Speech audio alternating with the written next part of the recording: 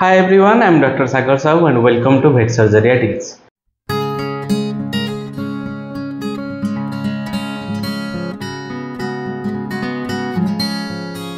So today we will be discussing the canine fungal dermatitis. Before going to this class, you should know two things about the fungal dermatitis. First, it is almost a secondary disease. I already discussed regarding the canine parasitic diseases or parasitic dermatitis and also canine pyoderma. Okay, the canine parasitic dermatitis can be a primary disease, while the canine pyoderma, it can be primary, it can be secondary. But in case of fungal dermatitis, it is almost secondary. Okay, there may be some underlying cause which is causing this fungal disease. Usually, it affects the animals which has a compromised immune system. Okay, so when the immune system is fried, then fungal growth is exponential, and then it will cause the fungal disease. Okay, second thing is fungal diseases of the pets are mostly zoonotic. Some diseases are actually zoonotic. So while handling those cases, especially taking the swabs or impression smears, please do wear gloves. Okay, otherwise it may affect the individuals when his or her immune system is compromised. Okay, so let us go to our class. The canine fungal dermatitis. You see, this series may be a canine fungal dermatitis. Most of the things are also applicable to feline, the cat also. Okay, slight variation is there. So types of fungal disease, there are many types. Most common are these four. Among these, if you will tell me, the top two will be the Malassezia. This is ranked 1. There are some research regarding the Malassezia. We will discuss the research papers also. Second will be Dermatophytosis. Okay, these two are very common fungal skin dermatitis in case of pet animals, especially the dogs. So we will be discussing these two. Apart from that, there is Candidiasis and the Blastomycosis. Okay, there are some others also. These four are top 4, and among them we will study the top 2, Malasseziasis and the Dermatophytosis.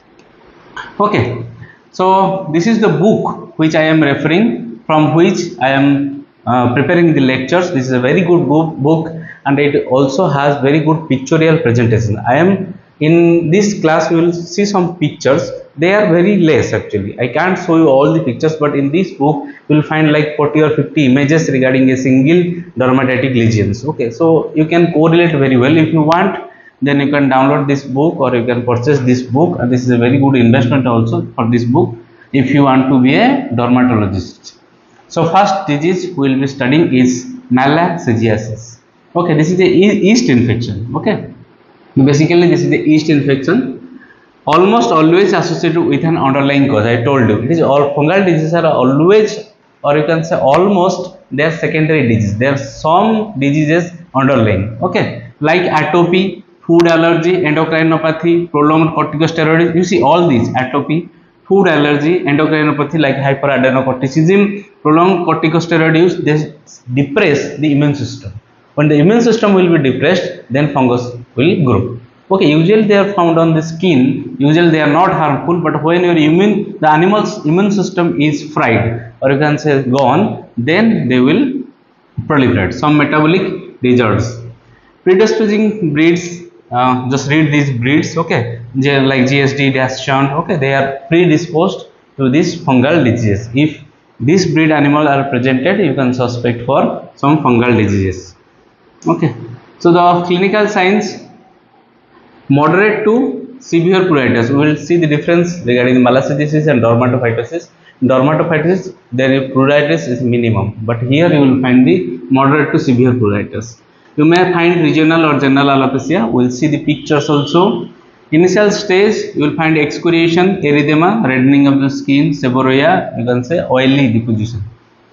Chronic, this is very, you can say characteristics. These lesions are very characteristic to Malasseziasis. In chronic cases, usually fungal lesions are not detected in early stage. Okay, they are usually detected when some time has passed.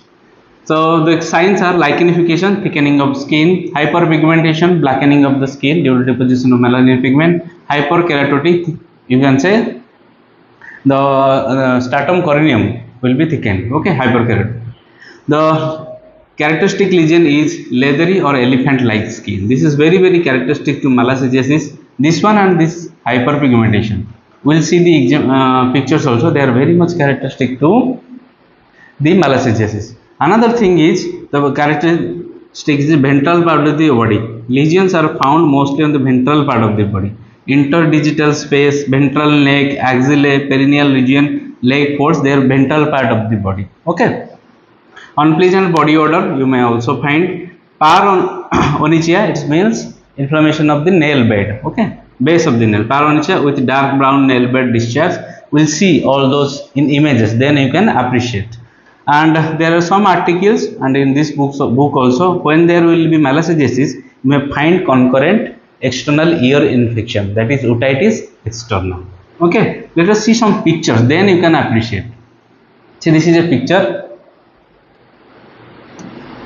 See, this is very much characteristic. This picture is very characteristic to Malasseziasis. See, the lesions are only the ventral part of the body. The ventral part of the body is affected. Lichenification, thickening of the skin, hyperpigmentation. You can see blackening of the skin on the entire ventrum of this breed. This is very characteristic to Malasseziasis. Here, see, this is elephant skin-like. See the patterns. This is elephant skin-like, elephant skin lesion. This is also very characteristic to Malassezia dermatitis. Okay, see these pictures. Okay, keep in mind when you will see this type of lesion, first should we go to the Malasseziasis. First guess. See here the interdigital dermatitis. Okay, you see in case of pyoderma, you will find the white crust, or you can say pus, color of pus. But here you will find greasy. In fungal interdigital dermatitis, you will find greasy lesions. Okay, see the interdigital dermatitis caused by secondary, usually fungal infection secondary, greasy alopecia inflamed skin in between the foot pads is typical of yeast dermatitis. Okay, here you see this is very much characteristic to fungal infections. You see the blackening of the nail beds. See here the base of the nail is blackened due to deposition of some materials. The brown discoloration around the base of the nail is a unique change typical of secondary Malassezia infection. I told you fungal infections are secondary infections almost. So differential diagnosis, dermatophytosis. How to differentiate? Dermatophytosis can easily be identified by the skin scraping examination. Superficial pyoderma, I told you the crust usually is pus colored or whitish colored crust. Dermatophytosis, we will see there will be less itching and also dermatophytic nodules you will find. Okay, so and here there will be nail discoloration. In dermatophytosis, the nail bed will be inflamed. We will see. Ectoparasites, they can easily be identified. Allergy, we will discuss about atopic dermatitis in some subsequent classes. But in case of allergy, usually allergy, we don't have a very good diagnostic system. Allergy can be diagnosed by the IgE antibody test. Okay, but we don't have a very good diagnostic system. Usually if the animal is not responding to the antibacterial, antiparasitic and antifungal medications, then usually it is allergy. Okay. Next, dermatophytosis. This is the second disease, fungal dermatitis. So fungal dermatophytosis is also known as ringworm infection. The two species which are very common in ringworm infection is microsporum species and the trichophyton species. Okay, and this particular disease of very zoonotic importance. So while handling especially all the fungal diseases, please try to wear gloves while taking the impression smears or cellophane tube impression smears or any swabs like that. Wear gloves. Infection of the hair shaft and stratum corneum, they basically cause this infection. Mostly affects young animals, the kittens and puppy, and also immunocompromised animals. I told you fungal infections are mostly on the immunocompromised patient, but dermatophytosis usually affects the puppies or kittens. The clinical signs, the lesion, this is very characteristic. You will find circular patches of alopecia, but you may find irregular and diffuse alopecia also with variable scaling. We will see the pictures also. Okay, remember the signs and then we will see the picture related. Other symptoms, you may find erythema, papules, crust. They are usually the skin infection signs. You may find in all diseases. Okay, but we will see some characteristics also. Seborrhea, paronychia, similar like all the fungal dermatitis, that is Malasseziasis. But here there is some basic difference. You you may say that they are nearly similar, but they are very much characteristic of the fungal diseases. Okay, you may not identify as that is dermatophytosis or the Malasseziasis, but you may tell that this is fungal infection. In case of dogs, you will find dermatophytic nodules. In cats you may not find, but in case of dog you may find dermatophytic nodule, which may confuse with papilloma. We'll see how you can differentiate. See here, this is a cat. You can see here is a lesion. You see, this is a very normal skin lesion confused with anything. Okay, so you have to diagnose by the smear examination, impression smear examination, which is the fastest way, or you can see the fungal culture. Crusting alopecia dermatitis, typical of dermatophytosis in the cat. This is also a case of dermatophytosis, severe crusting on the entire head of the this breed is Jack Russell Terrier, and this was identified by the smear examinations. Okay, so usually there are some lesions which may overlap. See here the dermatophytosis nodule. You see, these species are usually found in soil. So the animal which will be digging the soil, you may find the lesions on the face. See, this is circular lesions. Okay, this is very much characteristic to dermatophytosis. Okay, here you see a nodule. This is the inflamed nodule. Okay, this is dermatophytic nodule. Okay, so you see, this may be confused with the papillomas, skin tumors, or you can say leak dermatitis. Okay, we'll see how we can differentiate when we'll do the differential diagnosis. Here, see the exam. This is a very characteristic lesion. See here, circular patches. Here, circular patches which has been morphed. Okay, here are some patches. Here are some patches. It may be circular or it may be irregular. We discussed in clinical science. This is very much characteristic to the dermatophytosis, generalized alopecia and erythema. See here. In the Malasseziasis, you see the brown discoloration was the base of the nail. Here actually the entire the base of the nail, or you can say the skin part, will be inflamed. Alopecia and erythema of lateral digit, typical of nail bed infection caused by the dermatophytosis. This is very much typical to dermatophytosis. This is, and in case of Malasseziasis, this base of the nail will turn brown. Okay. By finding these type of lesions, you may suspect for fungal diseases, and you can confirm the species by the skin smear examination. Okay. Here there are some more lesions. This region. Okay, this was confirmed by not only the clinical science but by the laboratory examinations. This is a very characteristic lesion. You see here there are two circular patches. See, these two circular patches overlapping. This is known as kissing lesion. Symmetrical areas of alopecia erythema on the abdomen of the dog. The symmetrical lesion, a kissing lesion. Okay, this kissing lesion is caused by contact of the skin on both sides of the ventral melon when the patient stands. Okay, by this you can also tell this may be dermatophytosis. You see, physical diagnosis is basically a tentative diagnosis. When it will be confirmed by the lab, then it is confirmatory diagnosis. Okay, so by this lesion you can tell the animal might have dermatophytosis, or you can say fungal infection. This is the organism. When simply cellophane tube impression smear or impression smear may show the organisms, and you may have to do some staining also. Microsporum canis, this is 10x objective. This is the lesion. This is another species of Microsporum gypsum in 40x. Okay, this is 40x objective. So see the organisms, but you see, in veterinary practices all over India, our diagnostic is really poor. Okay, there are some areas, some developed cities where we may find very good diagnostic centers for the pets, especially. Still the large animal lacking behind. But see, if you want to be a very good diagnostician, I feel diagnosis is the key to everything. Okay, so if you want to be a very good diagnostician, you need good diagnostic laboratories. In humans they have gone so far is only because of diagnostics. Okay, so when you can diagnose a disease, then you can design a treatment protocol.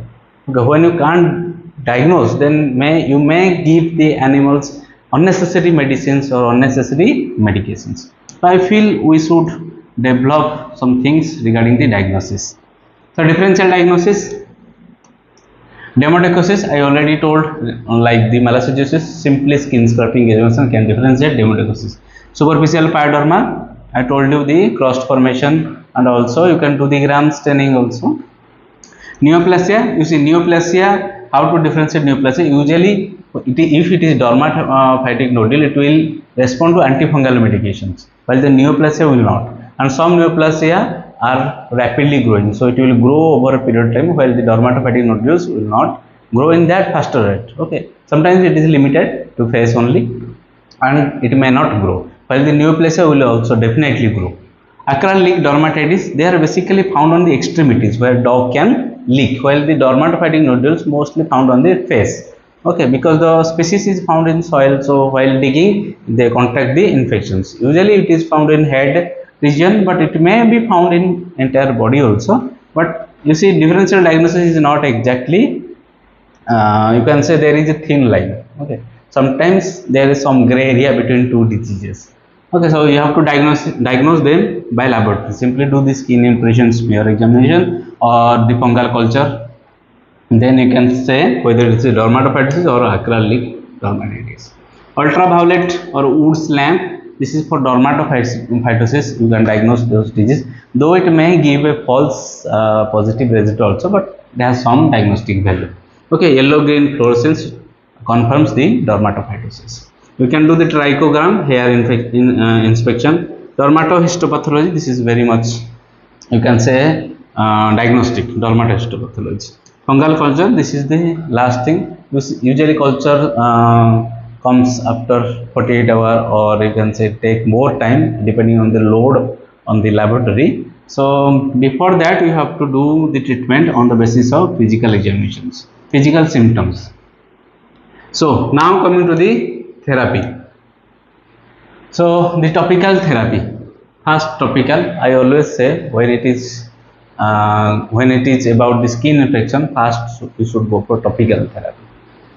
There is also a very good article regarding the topical therapy versus the systemic therapy in case of antifungal disease. We'll see also. So the focal lesion, for focal lesion you can use topical creams. It may be terbinafine cream, clotrimazole, ketoconazole, miconazole. You see there are preparation coming which contains multiple things.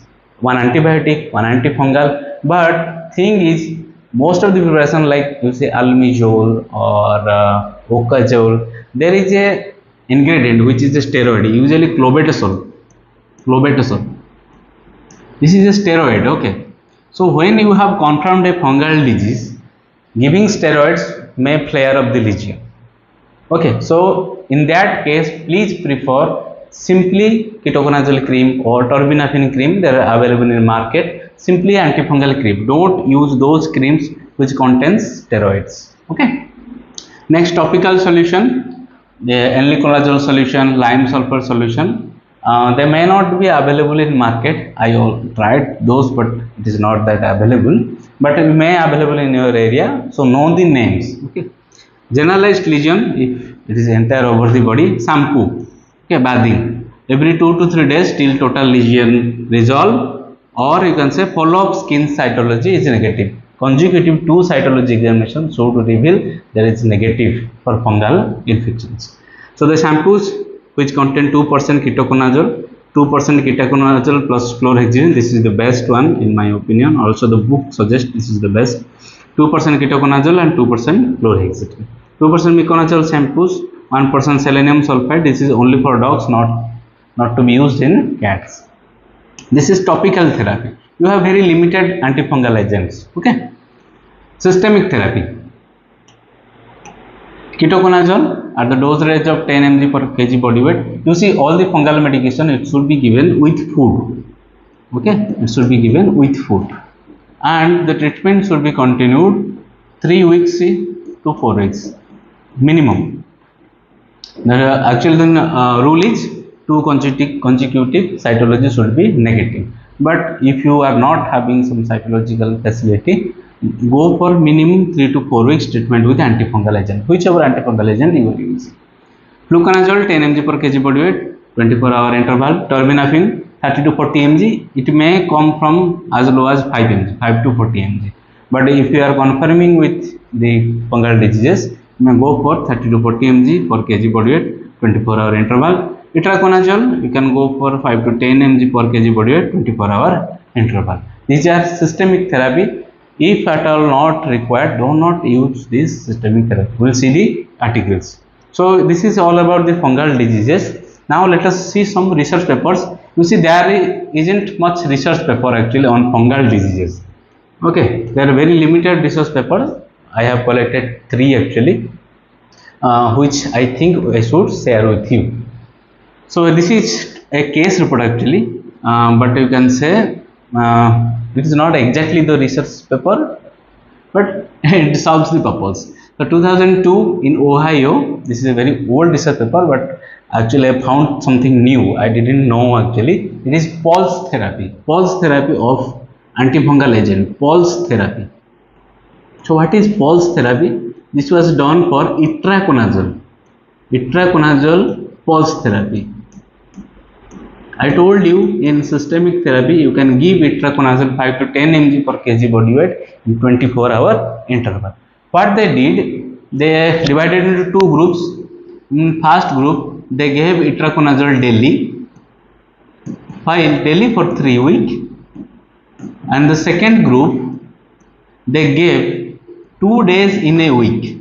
They fixed 2 days like Monday and Tuesday every week for 3 weeks. Okay, so they found that both are equally affecting eradicating the Malasseziasis dermatitis. Okay, so what is the advantage of this? You are not giving too much of antifungal agent. Too much of antifungal agent may cause liver toxicity. They cause problem with liver. So usually when giving the antifungal medication, you should give some liver supplements, okay, to protect the liver. So in this article, you see only the pulse therapy can be equally effective as the daily doses. Okay, so you can try with pulse therapy while dealing with the Malasseziasis dermatitis. Next, this is in 2019 in Italy. This is actually a case report, but there is also a very good in 2020 in some area. There is a very good article regarding the fungal resistance. Okay, azole resistance of this Malasseziasis dermatitis. So what will happen if you see there is very few fungal agents, usually the azoles, ketoconazole, then itraconazole, posaconazole, voriconazole, whatever is there, they are azole group of antifungal agents. We have very limited, and there is also amphotericin B, but amphotericin B is very toxic. Okay, so you have to be very careful, just like the antibiotics. In antibiotics we have very different class of antibiotics. Okay, but fungal they are very limited. You have to be very careful. And one more thing, fungal infection is more difficult to manage than the bacterial infections. Okay, you may die if this treatment failure occurs. Okay, so it was a case report, azole resistant Malasseziasis dermatitis causing treatment failure in a dog. Okay, the fungal infection is very scary than actually bacterial infections, but usually they do not have much resistance like antibiotic resistance. That is why we are safe, otherwise animals might suffer. So be ethical while giving the antifungal agents. So this was a research in 2022 in India, our country, proud country. So Canine Malasseziasis, an overview. Actually this article covers many aspects, many aspects, but I am telling about the therapeutic aspects. What is the basically therapeutic aspect in this article? Therapeutic. So what they told, you should always go for topical therapy first. Topical over systemic. Okay, simply bathing or you can say dipping with antifungal solution can be enough for controlling the fungal dermatitis or Malasseziasis or Dermatophytosis or anything, candidiasis, blastomycosis, like that. So you should always prefer the topical over systemic.